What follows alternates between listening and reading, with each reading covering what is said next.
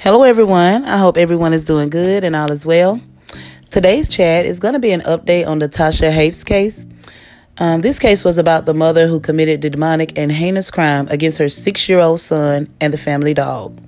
Now, if you're not familiar with the case, please check out my other videos so you can get caught up and you can get more information on it. So, with that being said, let's chat.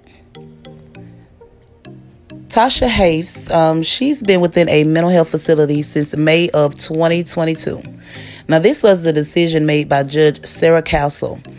And Tasha's criminal proceedings have been suspended due to her being declared mentally unfit, and she will be reevaluated within the next 6 months.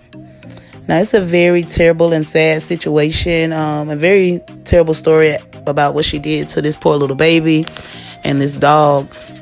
If you really haven't checked out this story, you must go and check it out because, I just couldn't believe that a mother could be so cold against her own child. Against any child, rather. But I definitely hope she is brought to justice, and I would like to know what you all think about this case. So please drop your comments down below. Please go ahead and like the video. Please subscribe if you haven't already. If you would like to support the channel, then the information to support will be in the description box below. And until next time, peace, love, and blessings.